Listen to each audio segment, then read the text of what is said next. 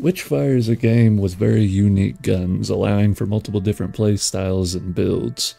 And today, I thought it would be fun to go through the game with each one, see what they're good at, what they're not good at, compare them to each other, and figure out which one stands king.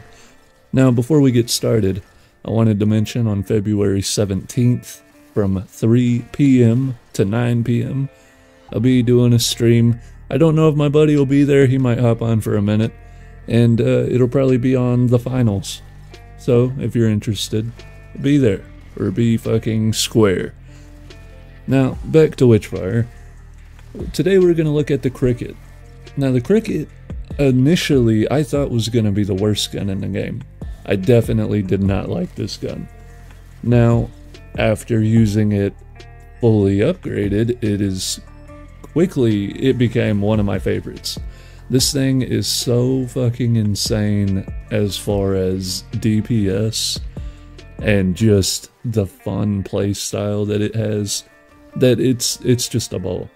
So before it's upgraded at all, the gun kind of sucks ass. I mean, you have to be up in their shit. It doesn't do a crazy amount of damage. It doesn't have that much ammo per magazine.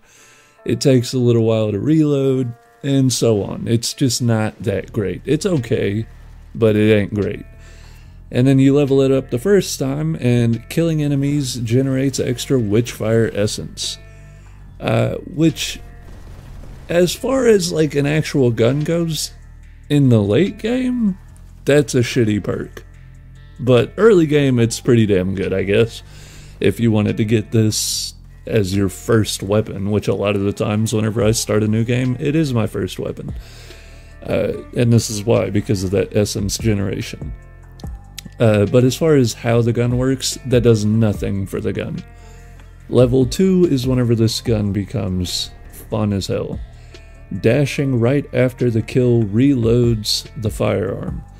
So you kill an enemy, dash, it fully restores all your ammo, you kill another enemy, and so on and so forth.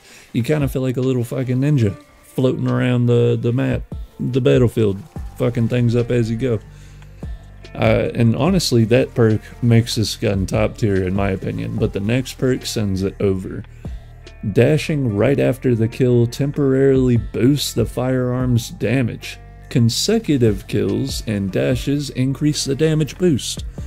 I don't know how high that damage boost can go, but I do know after a second or two, like literally 2 or 3 enemies, this thing hits like the fucking Echo shotgun.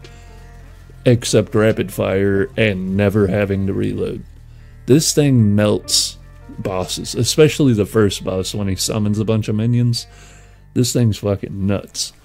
So, all in all, the pros: high damage, sustained damage, being you never have to reload, has really, really good synergy with lightning, frost, fire, literally anything. It has really good synergy with some of the pendants, or what are they, fetishes? Some of the jewelry. There's the one where hitting an enemy in the face that's full health lights them on fire. This is an excellent choice for that, because fire makes enemies take more damage.